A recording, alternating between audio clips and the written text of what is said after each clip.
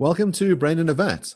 Today we're joined by Amanda Ballen, who is a multi-talented friend of Jason and ours. She was one of Jason's favorite students at the University of Witwatersrand, and she is a poetess and has written her master's thesis on Joel Peter Witkin, who happens to be one of my favorite photographers, and we're going to be talking about the grotesque. Mandy, would you like to start with the thought experiment? Right, I'm going to start with a vivid thought experiment. So I'd like you to imagine that you're standing in front of Goya's Saturn devouring his sun, which is an incredibly famous painting. And let me help you to imagine the painting. The painting is of a kind of undulating man who looks semi-human and semi-lion, almost furry, with his quite sort of amorphous sun in his hand, beheaded, having sort of chewed his head off, and the blood is lifting out like strawberry jam in this cannibalistic act. And in the background, we have in the Italian word, we have chiaroscura, we have a smoky, dark, shadowy chamber.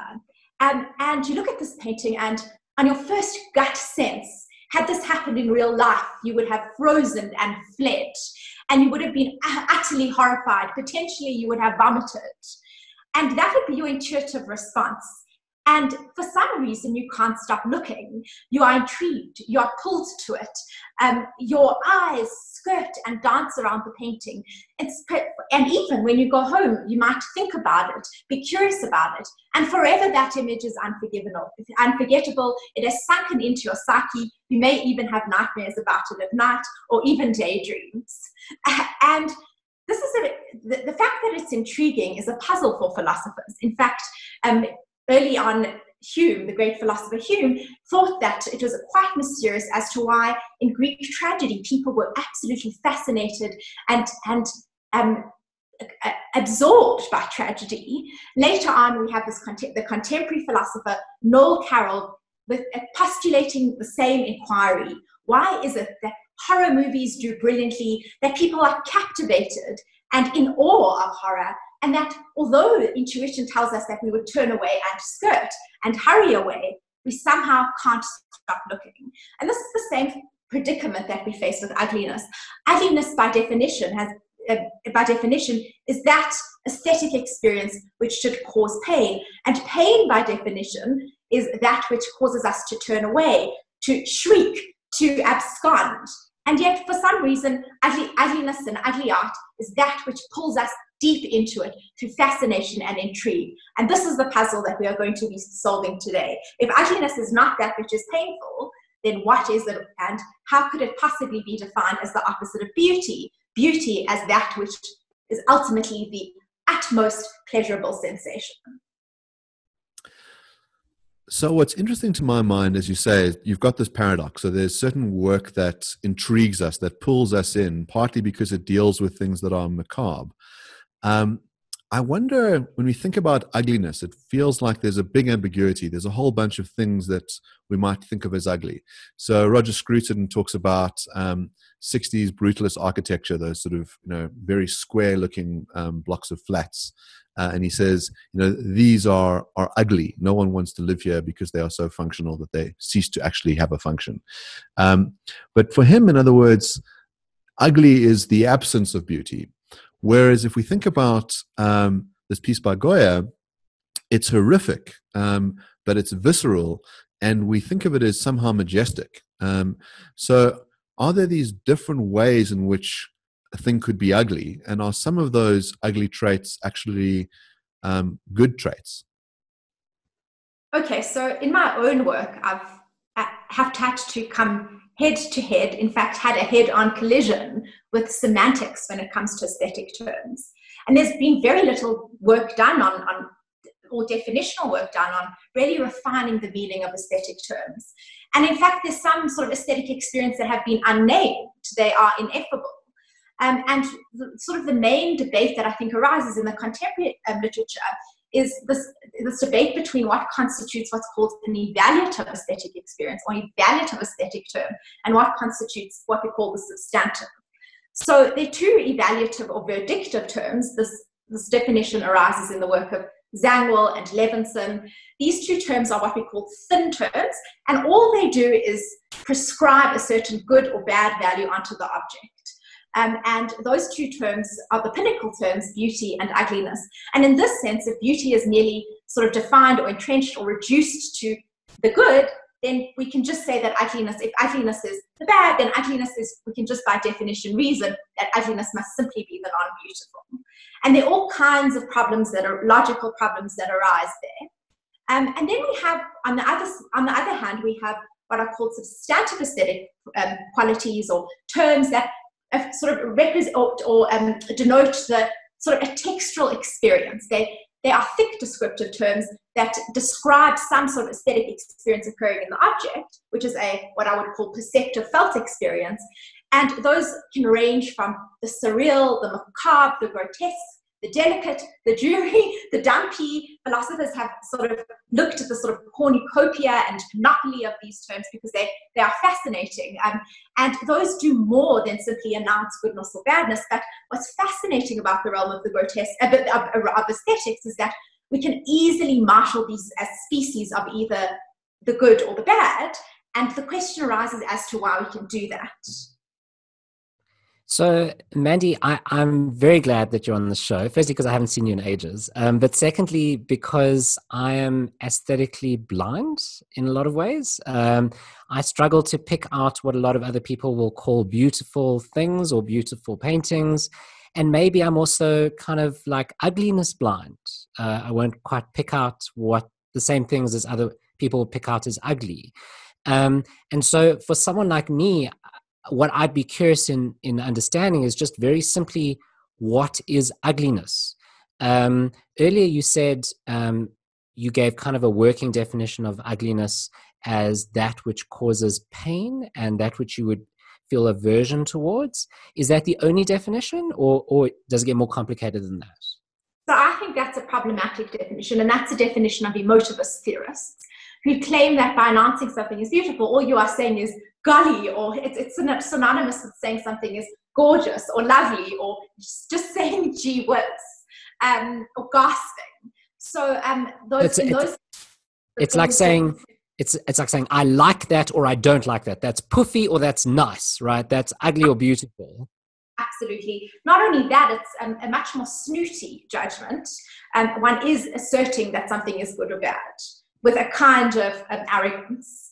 And so for me, that's problematic for several reasons. Firstly, that account suggests that the very realm of the aesthetic is problematically hedonic. That what is good and bad, if we assume that beauty is good and that judgment that claim that it is good is based on the other idea that it's good because it is pleasurable, then the realm of the aesthetic becomes hedonic. And there are all kinds of other consequences, like, for example, what we call the aesthetic pluralism argument, that if that which isn't sort of good or pleasurable is not beauty, then every single aesthetic quality is just the non-beautiful or just a form of ugliness. So there are all kinds of strange consequences that arise from that. And so what I strive to do in my work was to promote or construct what I call an aesthetic egalitarianism, where I generated a kind of archive or Bible or project of sort of the multitude of aesthetic properties, and then I looked at sort of how they worked in the taxonomy and categorizing them. And once I looked at what intuitively were the species of ugliness, and looked at sort of reports on how people had described the experience of ugliness, I came up with my own definition. And my own definition was based on a difference between what we call the aesthetically ugly. Ugliness is merely a verdict of badness, and a sort of certain substantive phenomenological qualitative sensation that needs psychological excavation. It needs excavation of psychological literature in order to flesh out. So my own definition was that ugliness, the experience of ugliness, is less of as an experience of an object, is less of a kind of thing it needs to be in order to be a type of thing or a thing at all. Okay, hold on. You'll have to tell me more. All right. So, okay, just repeat that. Ugliness is less. Just repeat your definition. Object is less of the thing it needs to be in order to be a type of thing or a thing at all. All right. Take me through that because my small philosophical brain is struggling to make sense of it. Grappling work begins. The work, I guess the foundation for this is understanding what an aesthetic experience is. And that took me sort of multiple months to try and define that. It's very poorly defined in the literature. When we look at the origin of the word in Greek, it's obviously, it arises from the Greek word to perceive. And if we think about Plato's work, a perceptual experience is an illusionary semblance. So Plato thinks that it's sort of removed from truth. There are two definitions of the word aesthetic. The one is simply that something is beautiful. So people say this is aesthetic. That's often sort of conflated with just saying something is done in good taste or that it is beautiful. The other thing is that it's aesthetic. It has an aesthetic quality, and we can have to define that aesthetic, a specific type of aesthetic quality with an adjective. So it has a specific aesthetic. It has an ugly aesthetic, it has a kitsch aesthetic, it has a glamorous aesthetic, etc., etc. So on that definition, the realm of the aesthetic is what I call the perceptive felt. It is, if we think about Locke's primary and secondary quality, it's a quality that human beings perceive in and amongst an interaction of physical properties in the object, or perception of physical properties in the object, and sensory properties. So those that have to do with sight, the olfactory, all of those properties, and in some way, as those properties interact, we have what is called a sense organ that can detect in and amongst all of those things, like a barcode, some sort of aesthetic property that we are able to name. So, from what I understand, the aesthetic is experiential. So, and obviously, we can experience art in lots of different ways. So, if we think about that experience of being in front of a painting, there's a visual experience which might bring about certain internal states, certain emotional qualities. We can imagine having an aesthetic experience while dancing, which might be very physical and sort of also internal, but with others.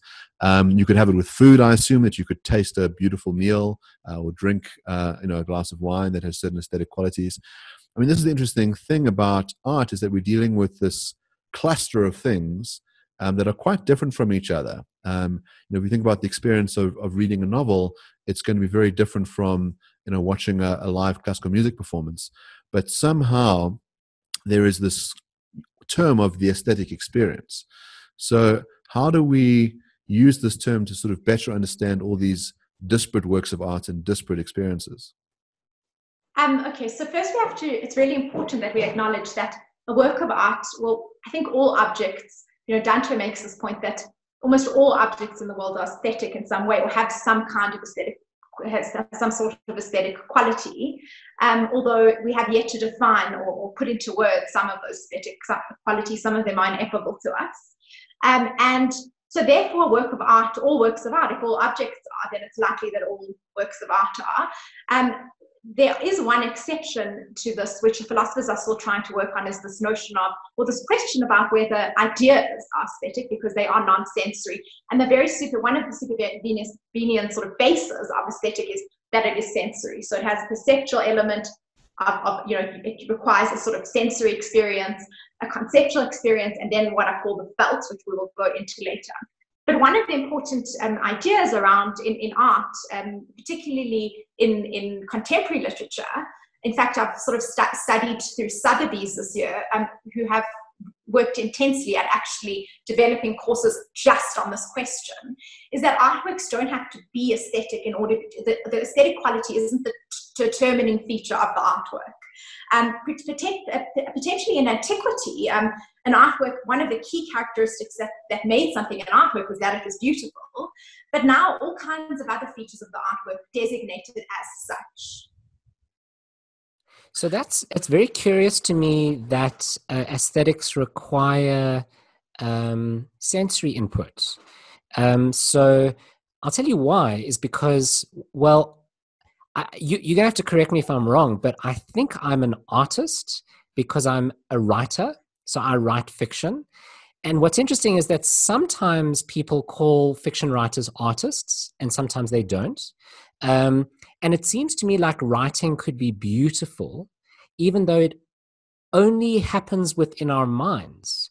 I mean, when you say that the writing is beautiful, you're not saying that the experience of looking at the lettering on the page is beautiful, although you could have beautifully typeset books. I mean, I can imagine that. But really, the kind of experience I'm referring to is the experience of reading the writing, even listening to it. But it's not the voice of the narrator or the font on the page that I'm really talking about. It's the ideas that they refer to, that those ideas are very beautiful. You can imagine beautiful writing or ugly writing, right? Are those aesthetic experiences? They're not sensory? So as a poet, I disagree with you. I think that all writing, good writing is poetic. And that unless it isn't, I guess they've never deemed art. Journalistic writing, I mean, I think some journalistic writing is also beautiful, or not even beautiful, aesthetic. And there are people who have worked on this problem. I think that all writing is deeply auditory, and that although we don't hear it out loud, there's a part of us that whispers it to ourselves. There's also an aesthetic experience a kind of aesthetic experience we get from reading, in the sense that the eye moves along along words in a pleasurable way, and that a lot of people have described, or even great writers have described, the fact that that kind of synchronicity, that kind of in ballet we call it adagio or Ballen.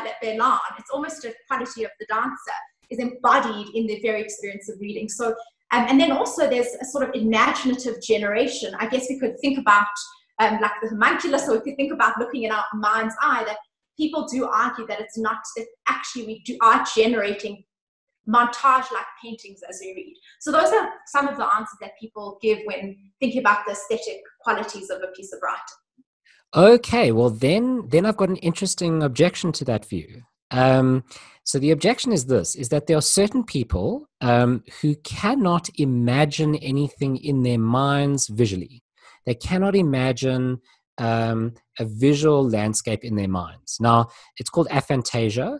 I have this problem, but not as severely as some people. So I can imagine very, very basic things, maybe like shadows and like just like basic shapes. Whereas some people, I understand most people can visualize things in a lot of detail. I can't do that. But there are people who can't do it at all, right? Now, is the contention there that someone with aphantasia, when they read, they experience no imaginary beauty?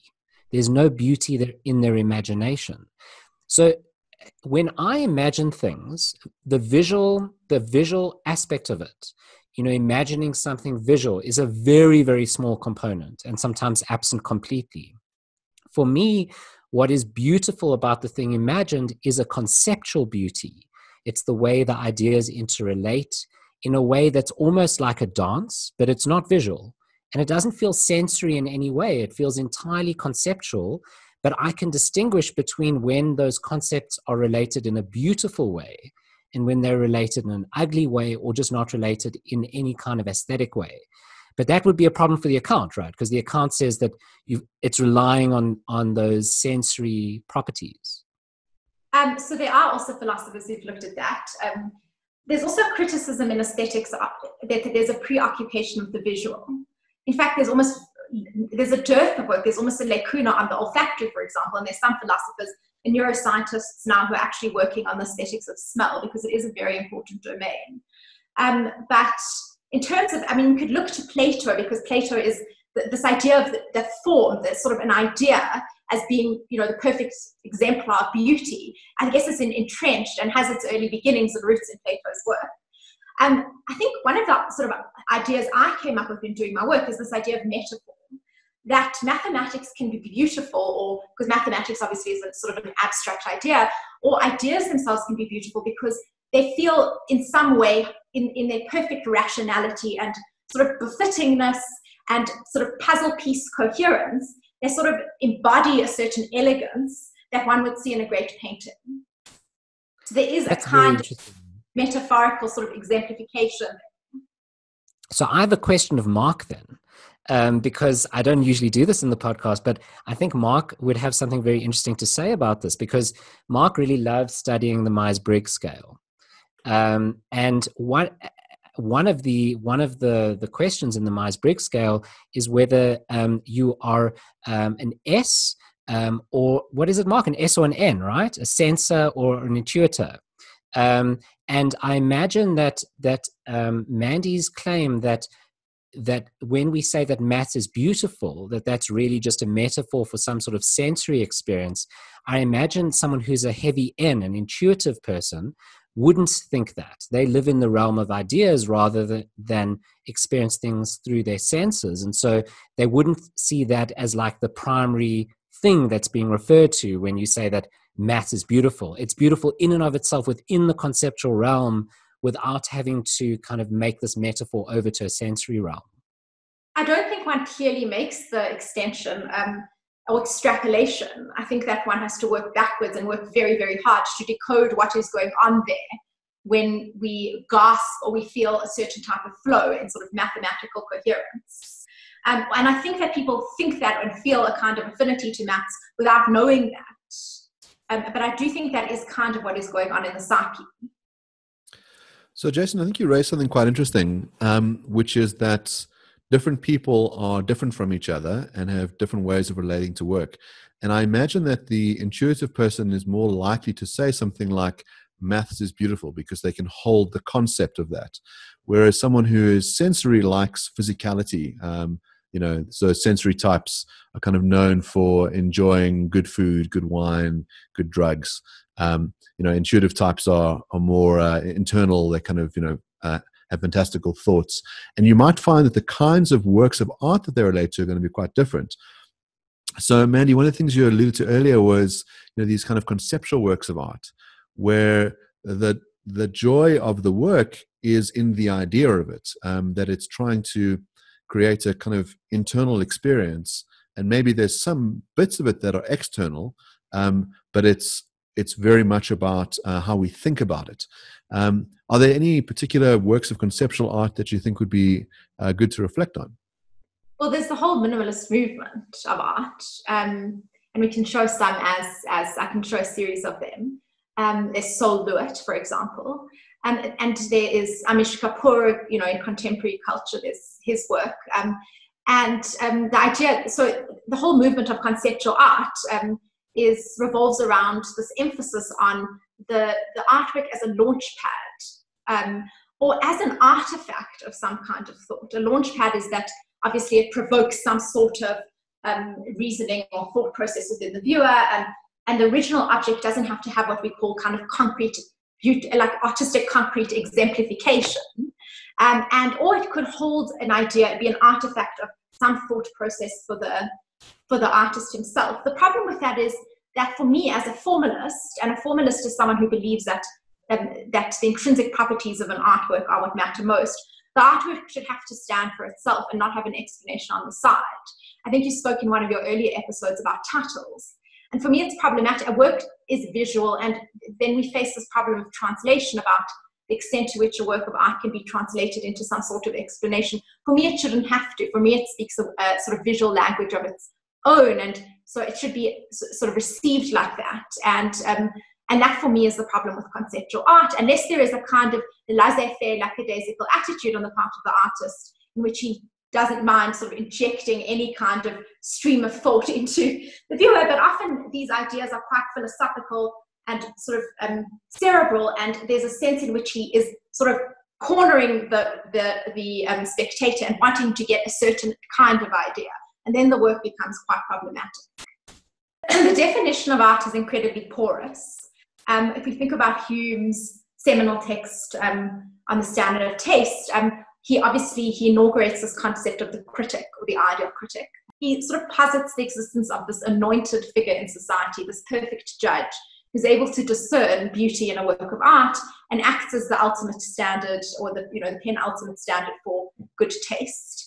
Although he does agree that there has to be some sort of agreement between many judges. It's just kind of a unanimous decision in order to equalize the playing fields.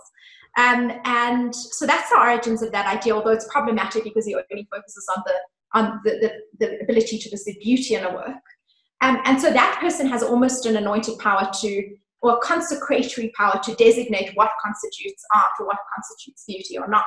So that idea sort of extends or, weaves its way into or tentacles its way through, I think, the art worlds today. I mean, many of us go to art fairs and are inundated with what, incredibly poor standard, what I feel is like a kind of junk fair. And also we are perplexed at the kinds of prices that people would pay for seeming what I call works of emperor's new clothes.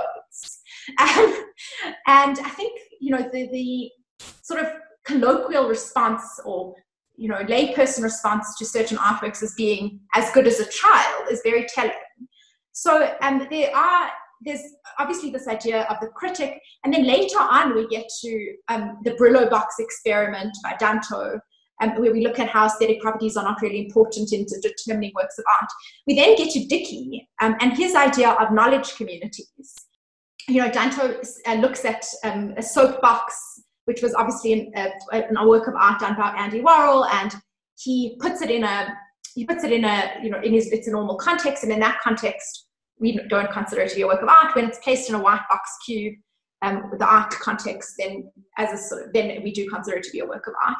And he says that these are invisible to the eye; they are perceptually indistinguishable, and yet when placed in different contexts, we consider them to be works of art. So that's a seminal.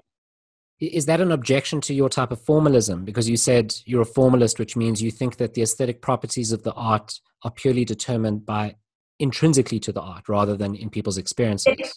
I don't think the aesthetic properties are determined in that way.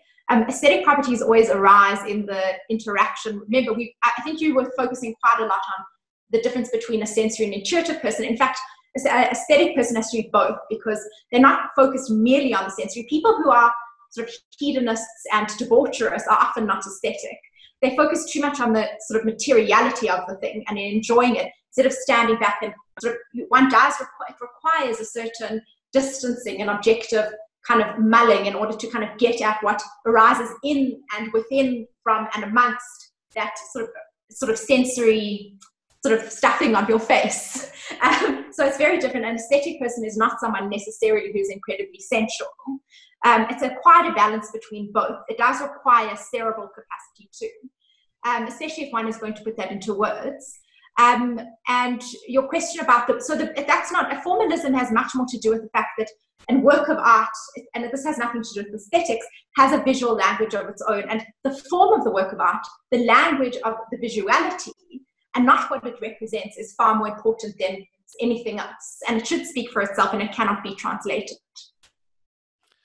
So I'd like to think about a kind of classic work of beautiful art. So if we think about Botticelli's Venus Emerging from the Waves, it's this iconic Renaissance work. And one of the things that you write about in your thesis is Joel Peter Witkin's take on that with a photograph, where he's used kind of unusual bodies, as you say, this move towards the egalitarian in the aesthetic. So we don't think about only skinny blondes as being beautiful. He has pre-op transsexuals being the term used at the time, the subject of the work, and he recreates Botticelli's Venus in this way. And I think for some people, upon first sight of the image, it's an alarming image. It's something that they would describe as grotesque, but at the same time, it is incredibly alluring. You can't help but be absorbed by it.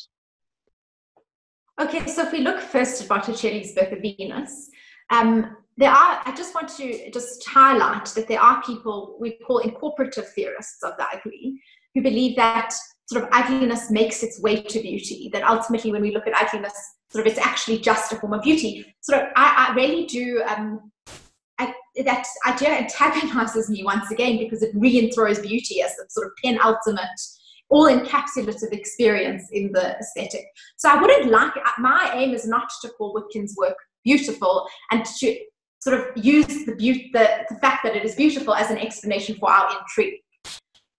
My sort of tactic would rather be to name it as ugly, to uncover, to excavate, to indulge, to get into the thick of of what ugliness is, and then to make sense of why it intrigues us.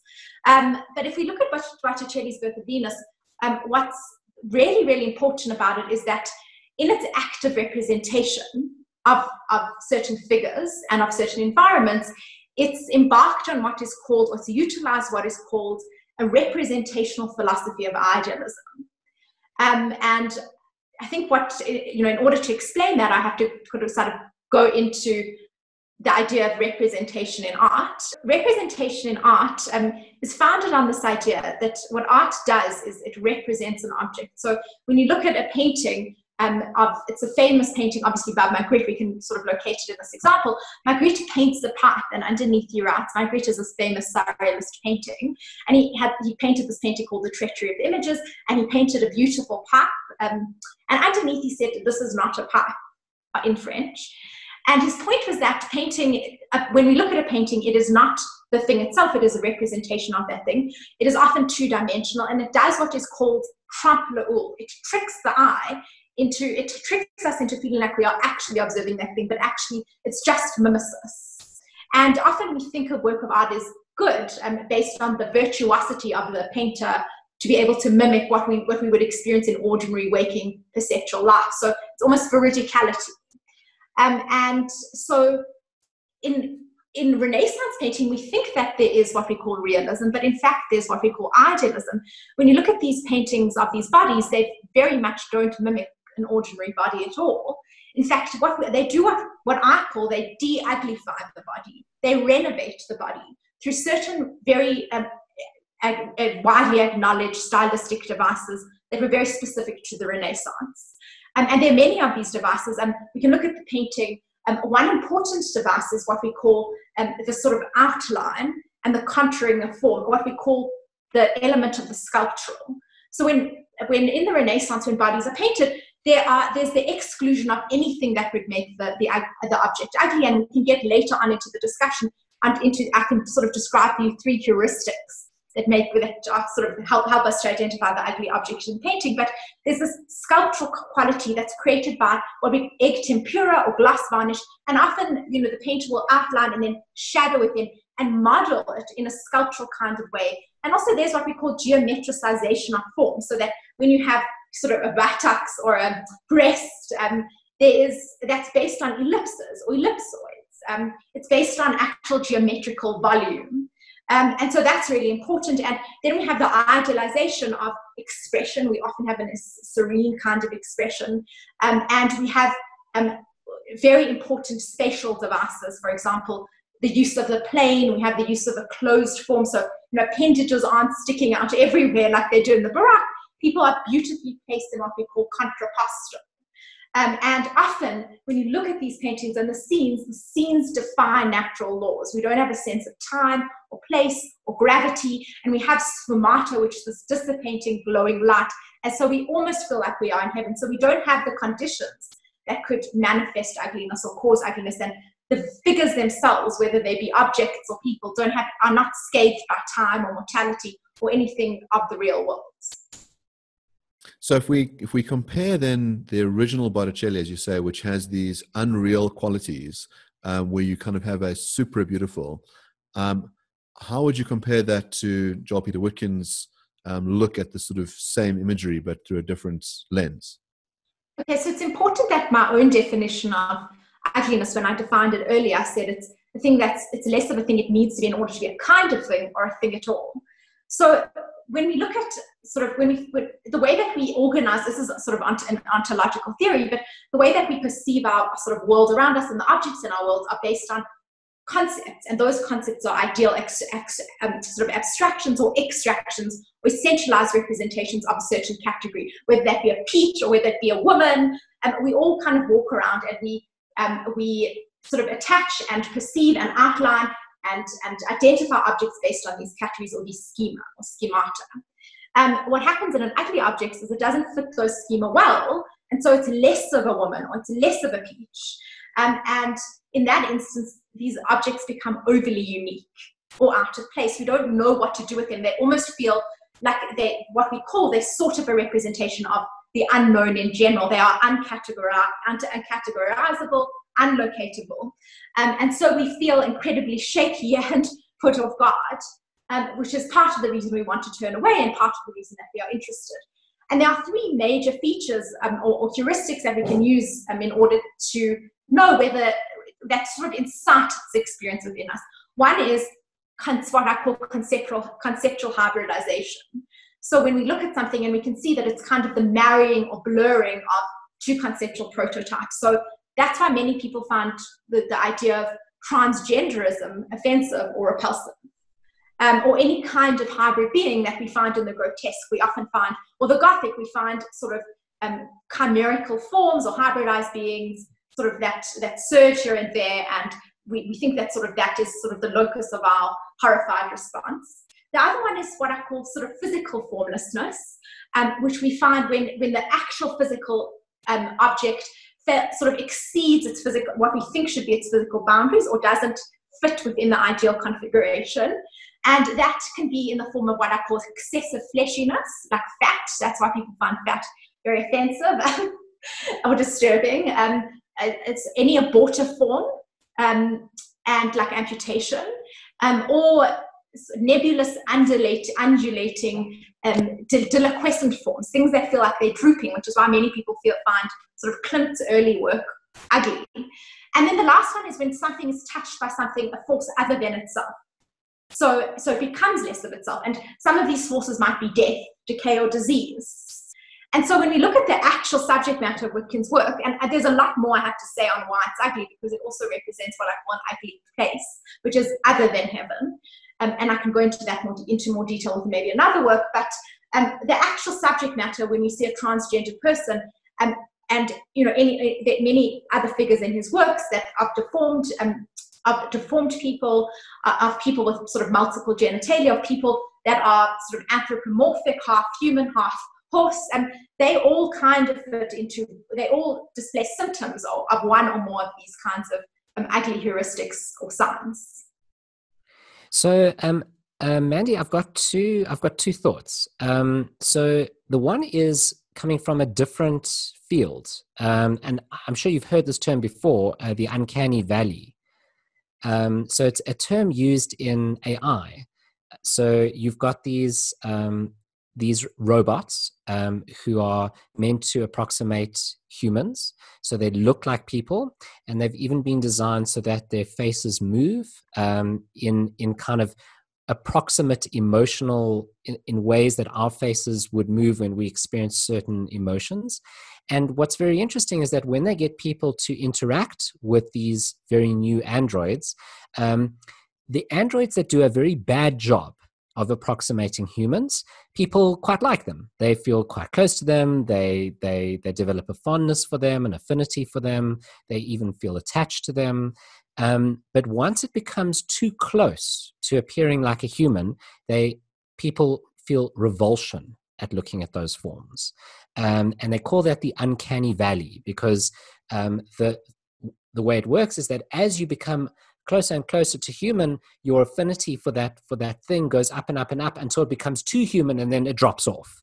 And looking at Peter Joel Witkin's Venus, I imagine a lot of people who find that ugly are experiencing an uncanny valley effect. Okay, so the origins of the term uncanny are obviously within the surrealist movement in André Breton, who obviously founded the surrealist movement in art in the 1920s. Obviously, it's occurred obviously parallel to Freud's work, or was informed by his work of the unconscious. And uncanny, obviously this is a new term, the uncanny valley, but the uncanny is the experience of déjà vu, and it's also the experience of something both being eerily familiar and at the same time eerily alienating.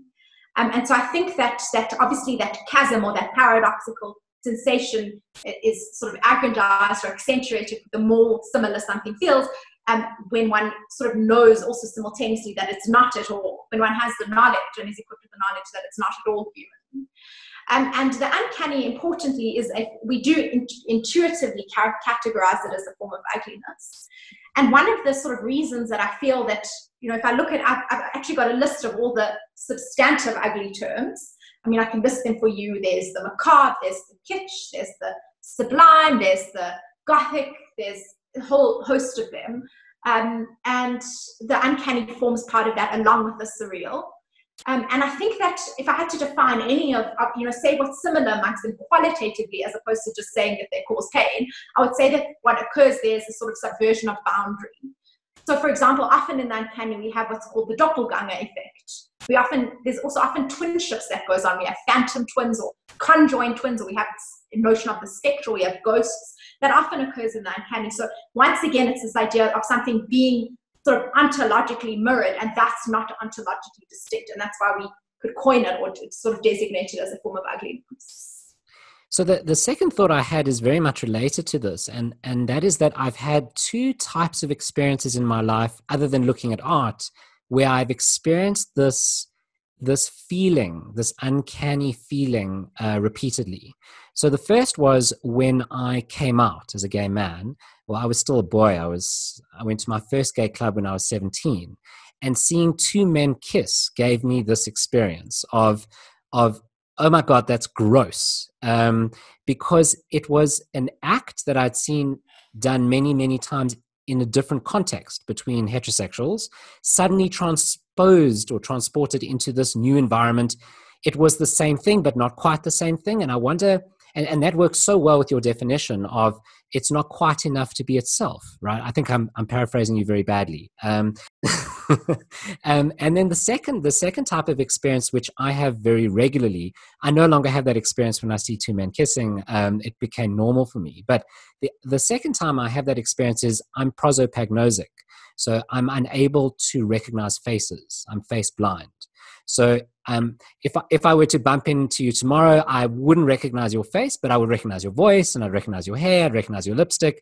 I might recognize what you're wearing if you're still wearing the same clothes, but I won't recognize your face. And it happens even minute to minute with me. So if you were to turn your head, I would no longer recognize you. Or if the light were to change, I would no longer recognize you. But there's something still vaguely familiar about the face, and at the same time, not at all. And it creates that incredible tension, this feeling of uncanniness when I look at a face, especially if I look at it for a while. If I'm watching someone talk for a while, they turn their head back. It's like, whoa, new face, but not. It must be the same person, but it's not. And I think it's very much that experience of uncanniness that I have. So it's also, psychoanalysts explain that as a process of or experience of dissociation, that one almost feels detached from reality, and one feels almost like an out-of-body experience, almost like sometimes one is watching oneself watching. And I've often had that same experience, although we're veering off from sort of ugliness, but that experience when you know someone really well and then you stand back and look at them as if you've never known them. Yeah, I've looked at my lover and I thought, they're so seamlessly part of my experience and so deeply known, and yet I think partly what causes attraction is the capacity to step back and say, but yet you're not known at all, to look at the person with fresh eyes and to think, hold on a second, this is you separate from me. It is and then what we do there is take what's called an aesthetic distance.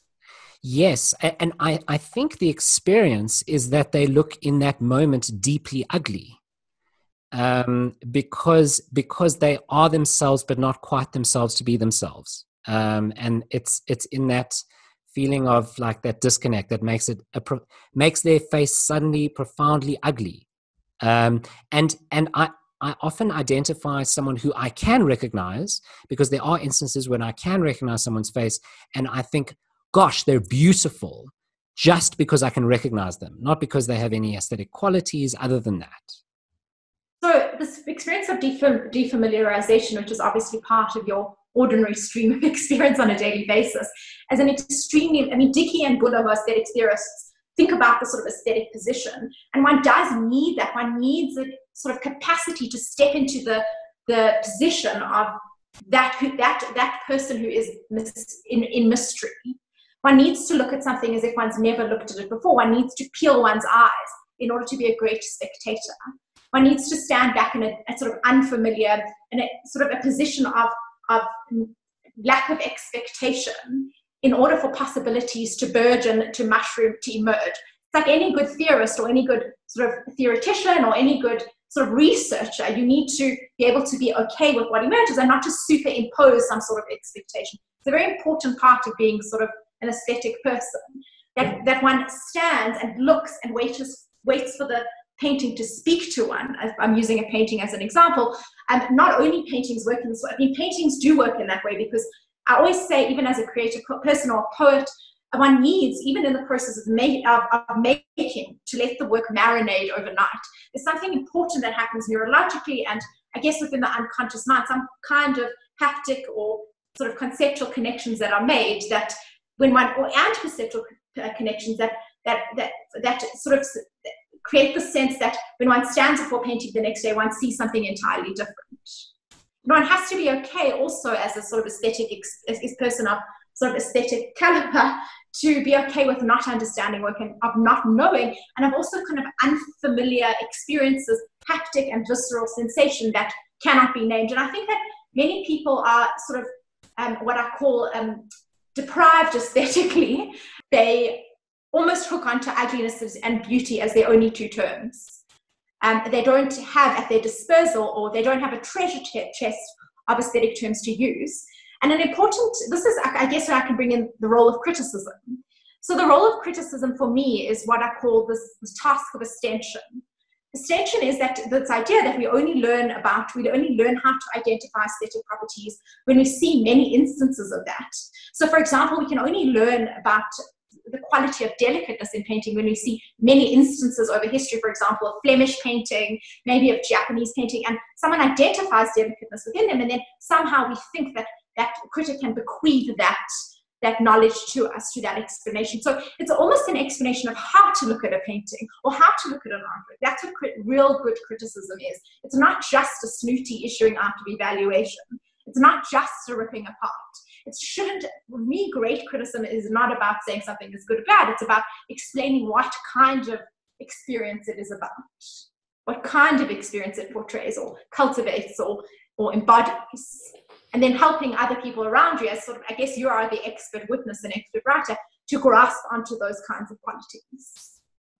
So I think that there is this kind of idea that art is a kind of one can through criticism, it's kind of a psycho-aesthetic education, kind of a microcosm for aesthetic training, so that when one looks at artwork and engages in criticism, one can sort of learn to have a nuanced view of aesthetic properties, and then when one looks out onto the world, onto the vista of the world and the macrocosm of the world, one is better at doing so.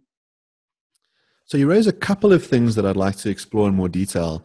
The one is this interesting line between revulsion and attraction, and how you could feel that kind of in the romantic setting, let's say, where Jason gives the example of there's something visceral in a certain sexual act, or the way you feel about someone, and it crosses this line between repulsion and attraction.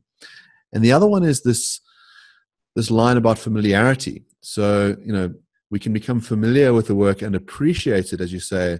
If you've immersed yourself in Renaissance work and you look at a new work, you can then say, I know why this is good because I've spent so much time immersed in this world. But the other bit is to sort of be able to have that experience of looking at a work afresh, with new eyes, with distance, without the familiarity and the contempt that could come with familiarity. So I'd imagine for you, if I think about your father's work, which I absolutely adore, for him, I imagine the way that he views his own work is very different from the way that you view his work, or from the way a complete outsider would view his work. That if you've been immersed in it, the way that you relate to it is different. You might appreciate works that others don't appreciate because you know how hard it was to make or why it's exceptional based on the au revoir. But for someone else, they might look at it afresh and say, wow, there's something about this that really speaks to me. Maybe for you, if it was in your living room and it spoke to you over and over and over again, you can no longer see it in that way. I do have a certain aversion towards, or skepticism, I should say, around people who talk about art and have never made it. And there is this sort of idea of criticism of the realm of the aesthetic for being what we call dreary. And so I think actually Joseph Margolis writes a paper called Exorcising the Dreariness of Aesthetics.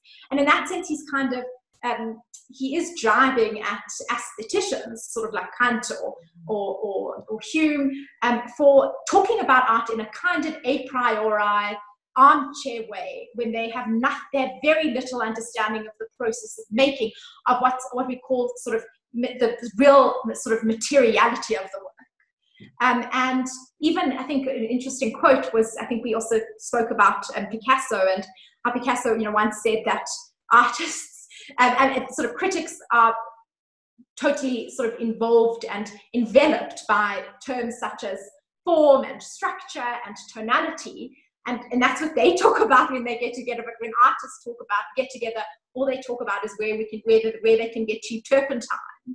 So there's in Elkin's work, who's a great writer, there's this idea that the aesthetic is the realm of the aesthetic and aesthetic engagement is incredibly alienated from what we call studio talk. And so what I believe is, I think very few people I think that the spectator who's never made themselves, who's never entered a ballet studio and sort of bar, cannot possibly have the kind of appreciation that someone who's been immersed in the difficulty of it has.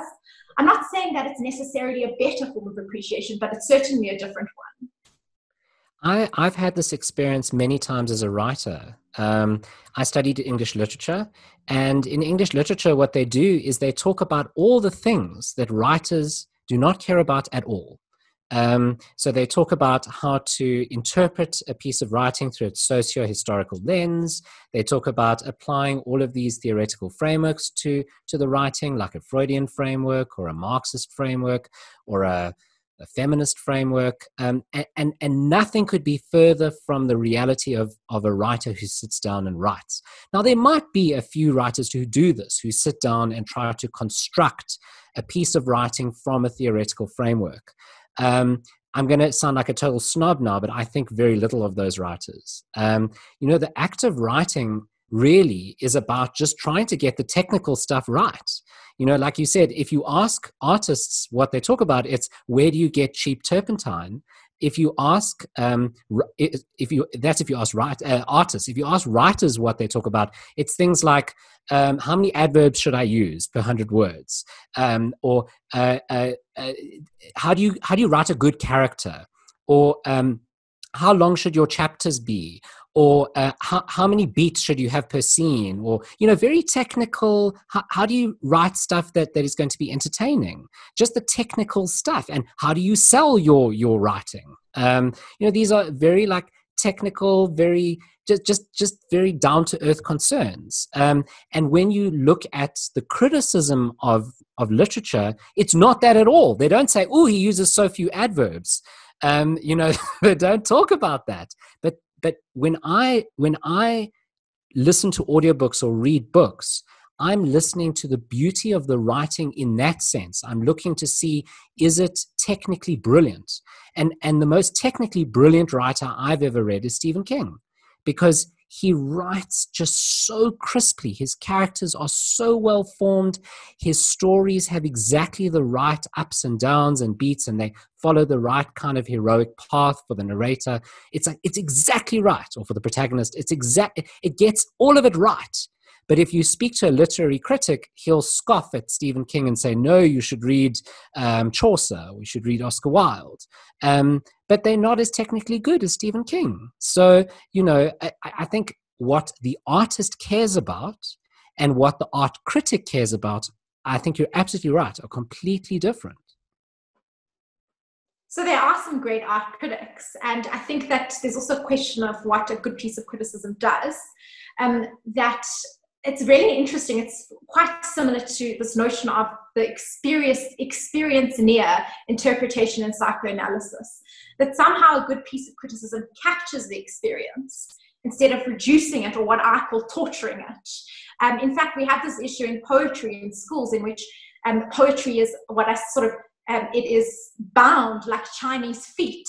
It is sort of subjected to what I call paralysis by analysis. But whereas in fact, poetry is highly synesthetic, and poetry is meant to be experienced and not analyzed. And I think that people sort of hold on as a defense to theoretical structures as a kind of not only flashlight, but a safety kit when they're faced with what I said before, the ineffable, and the experience themselves, which often they can't verbalize and they're afraid of. It's something people are also afraid of, not knowing what to say or not really knowing how they feel in response to an art. So I'd like you to talk about one of my favorite Joel Peter Witkin works. It's called The Kiss. I think it's one of the first pieces of his that I'd encountered.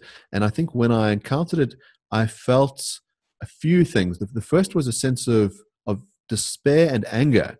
It is a picture of a severed head, but there's something so intriguing about the work, something that necessarily pulls you in. It seems like kind of the epitome of the grotesque, and I gather there's a fascinating story behind it as well. So yes, the fascinating story. Well, Joel Peter Witkin had a fascinating life because he started taking photographs at the age of 13, and his first sort of photographic body or corpus was on sort of circus freaks at Coney Island, and I think he does sort of note that his first sexual experience was with one of those freaks, I think a transgendered person, who was called Three-Legged Chicken.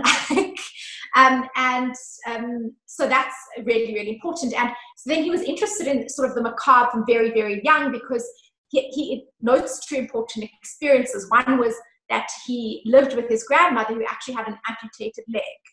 And the leg was widely exposed and had quite a putrid smell. And so he gained an interest then. And then he had this very pivotal experience when later in his life, where he witnessed a car crash, although we don't know if this is fictional, and in that car crash, a girl was decapitated and her head rolled down the street. So his somewhat what we call perverse attraction to instances of the macabre formed very early on. And he also in uterine lost, he was actually a triplet, and he lost his sister, who was named Sarah. So the Kiss was actually one of his formative and first works that sort of were done in the studio, because some of his earlier works were actually street photography.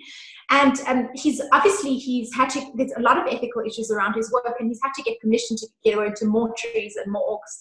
And he did get permission with the Kiss to use and to hold and to host and to store, I think in some sort of formaldehyde, these heads it was one person to hold these at the University of New Mexico.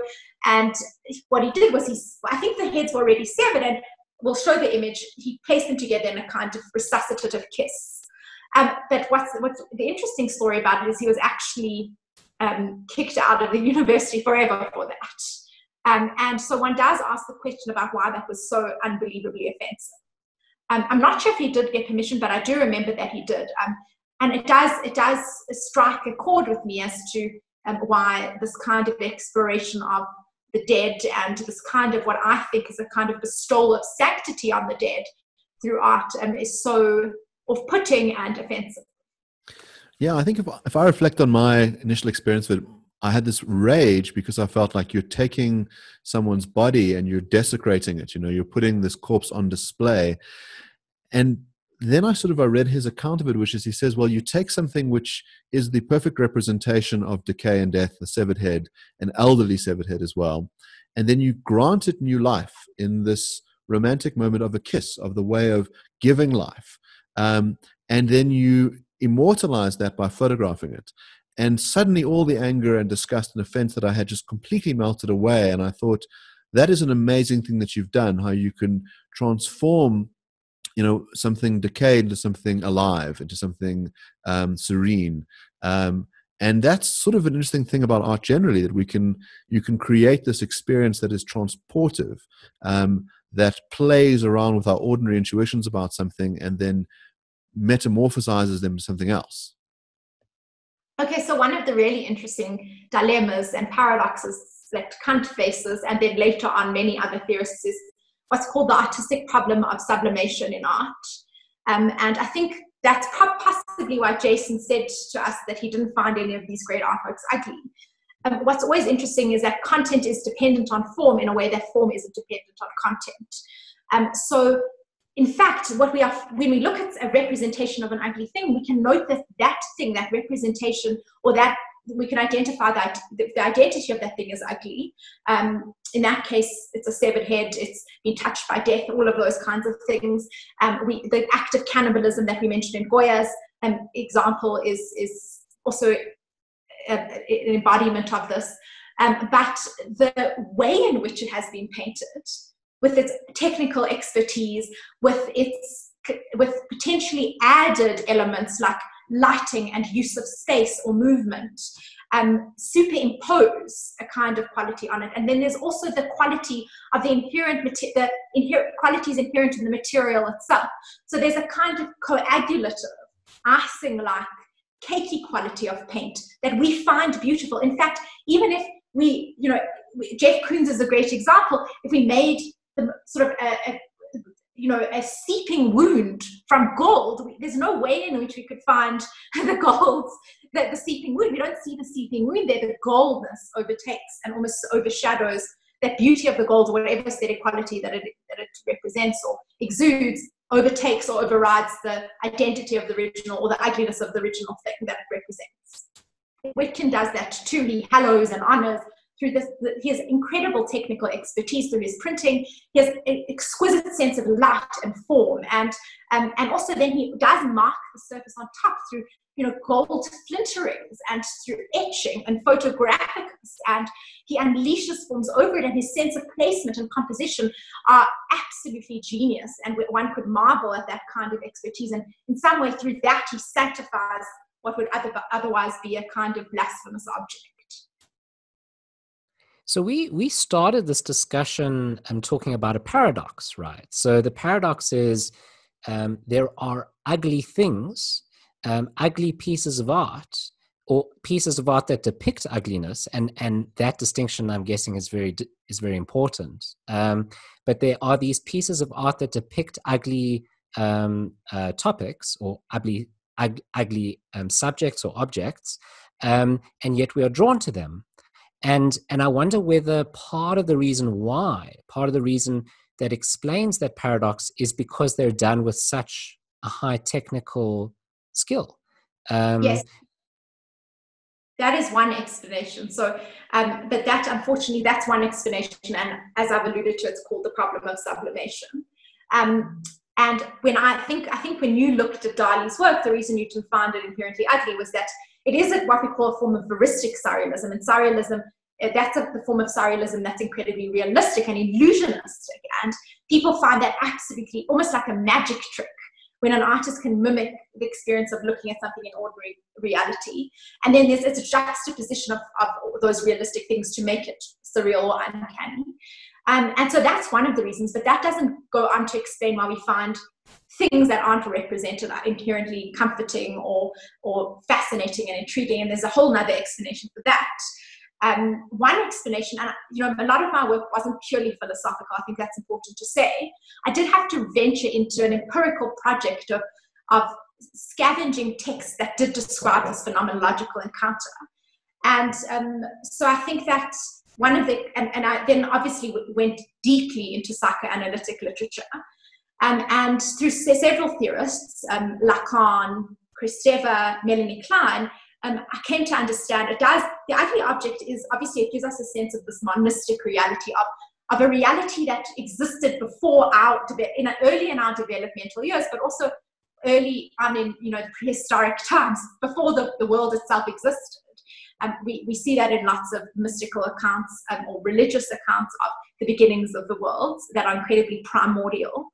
And so if we look at these texts, what they describe is that before we have a sense of object and of language and of concept, when we're in an infantile reality, and all that exists for us is our mother and a kind of believing, seamless experience of things, an undifferentiation between self and the somatosensory and the perceptual, that we have that there's something very pleasurable about this lack of separation of us and the rest of the world, because then if we in this kind of in-uterine bliss, we never have a need because nothing is separate from us. We just get fed. It's if there's no separation from us and the object that we yearn for. And so there's a kind of, it does represent this endless, this past sort of ethereal memory of endless life supply. And that's one reason this monistic reality is very comforting. It's the sense of unification. We may have experienced this deep unification with other things that we may have experienced in this virus. That's one reason, and one has to go deep into psychoanalytic texts to understand that. And the other reason is that it's incredibly stimulating ugliness, because it's unlocatable within our schemas, and it is unrepresentable through language, and thus this, Gombrich describes ugliness as it sort of triggers a squirrel in a cage. There's this experience of not being able to figure it out, and therefore there's a kind of cognitive pleasure that arises from looking at it and having a kind of kaleidoscope of ideas or of interpretations, and also of trying to find a word to figure it out and to pin it down. And there's excitement in that. So that's one kind of explanation. Mandy, just before you go, I have one last question. And I'm asking it not on behalf of myself. I'm asking it because I'm sure that it's going to come up amongst our listeners. Do you think that Peter Joel Whitkin's work is transphobic? So do you think that in displaying these transgendered people in a way that is supposed to make us feel that it is ugly, do you think that's transphobic? I don't think that he's trying to present them as if they're ugly. I think he's trying to present them with a deep reverence. And one can only understand that through a comparison of his work through the ones to the ones that he references. In fact, Whitkin's work has been called a Chinese allegory, box of allegories within allegories. And so what I have done in my own analysis is identified what I call mystical styles. And I've clearly identified the way in which Whitkin's style and his form and his construction of place have actually created a kind of what I call geomorphological mysticism, that is a mysticism of the ugly, that's a response to other forms of mysticism in other periods of times in art history. So in doing so, I think that he has not desecrated but consecrated any form of ugliness that he presents. I think it's a good answer. Mandy, it was a pleasure chatting to you, and especially about something I know so little about. I feel like I learned a lot. On this channel, I feel like I learn a lot because we talk to incredible guests like yourself, who are so specialized and have done so much work, years and years and years and years of study on something that, I've learned about briefly or spent a few minutes thinking about or talked about with friends, but have never gone to these depths. And one of the wonderful things about having this channel is that we get to talk to brilliant, brilliant minds about things that they know so much about. So it's incredibly enriching. And thank you very much for today. Well, Amanda, I have to say this has been an absolutely electric conversation. I think this has been so much fun to talk to someone who theorizes about art, who makes art, who can speak about it in such a passionate, visceral way, can, as you say, open up the treasure chest of ways of engaging with art, that it's not simply beautiful and ugly, that there are so many textures inside of it all. And we'd love to have you back. I'm sure there are many, many things we could talk about for many, many hours.